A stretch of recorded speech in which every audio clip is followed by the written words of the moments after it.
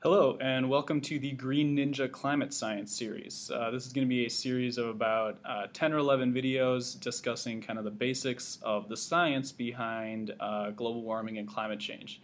My name is Patrick Brown. I'm a PhD student studying climate change, and I'm an alumni of the master's program at San Jose State University in the Department of Meteorology and Climate Science. And so these videos are going to be asking just some basic questions about some of the fundamentals of climate science. And so this first one we're going to start out with is a very basic question. It's just what would cause the Earth's temperature to change? So when we hear the term global warming, we are obviously talking about a scenario where the Earth's temperature is increasing.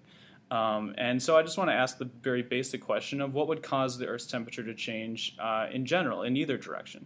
So first of all, we have to discuss, what is temperature to begin with? I mean, we all have a pretty intuitive understanding of the difference between hot and cold, and we know that we have these things called thermometers that give us an objective measure of how hot or how cold it is.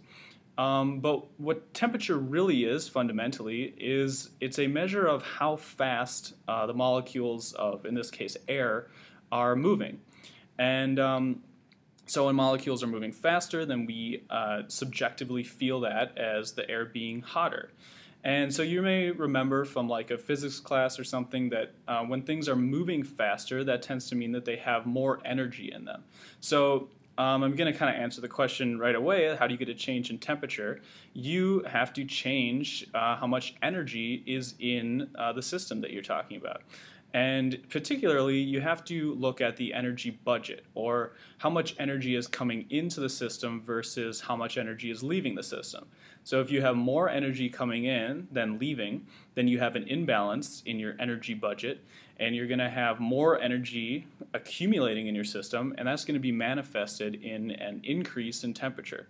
And then, the opposite is true as well. If you have more energy leaving your system than coming in, then then you're losing energy, and so that's going to be manifested in a decrease in temperature. And this is true for basically any object. It's not just the Earth, but it's definitely true for the Earth as well.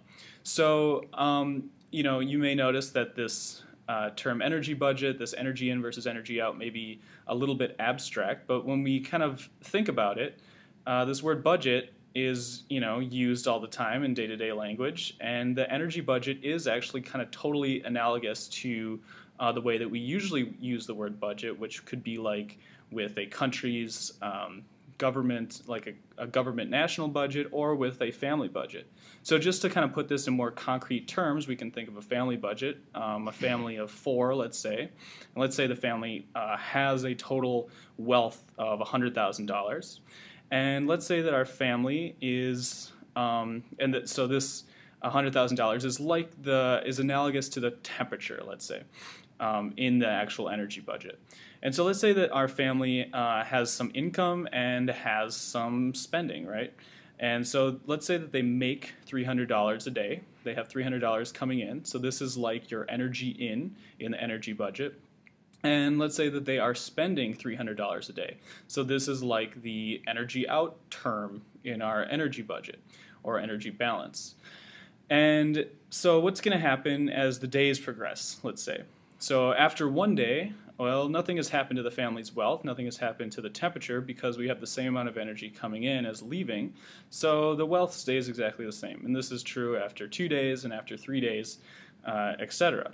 So when we have the same amount of money coming in as leaving, then we don't have a change in wealth. And so if we have the same amount of energy coming in as leaving, then we don't have a change in temperature. So now there are a couple ways to change the family's wealth in this case. You could increase the amount of money coming in. So let's say now they're making $400 a month, and they're still spending a day, and they're still spending only $300 a day. So what happens after the days progress? Well, after one day, the family has accumulated an extra $100. After 2 days, $200. After 3 days, $300. So you can increase temperature by increasing energy in and keeping energy out constant. But what's the other way? The other way that you could increase temperature, let's reset this back to $100,000. The other way that you could increase temperature or increase the amount of money that you have in your family would be by decreasing the amount of money that you're spending. So let's say that the family now only spends $200 a day and is still making $300 a day. We have the same difference of $100 every single day. So after one day, the family has accumulated an extra $100. After 2 days, $200. After 3 days, $300. So in the analogy back to temperature, we can get an increase in temperature by decreasing the amount of energy leaving the system and keeping what's coming in constant. So when we're talking about the real Earth system, let's just imagine that this down here is the Earth, and then we have the atmosphere, and then up here is space. The energy coming in comes from the sun. It's light from the sun. And a certain portion of that energy is reflected back to space, both from the atmosphere and from the land surface itself. But over here on the left side, this is basically our energy coming in. And then our energy leaving is in the form of infrared radiation that we'll talk more about in the next couple videos. But this is basically what the Earth's temperature relies on. It's how much energy is coming in from the sun versus how much is leaving in the form of infrared radiation. And we'll talk more about that and how that relates to current concerns about global warming in the next couple of videos.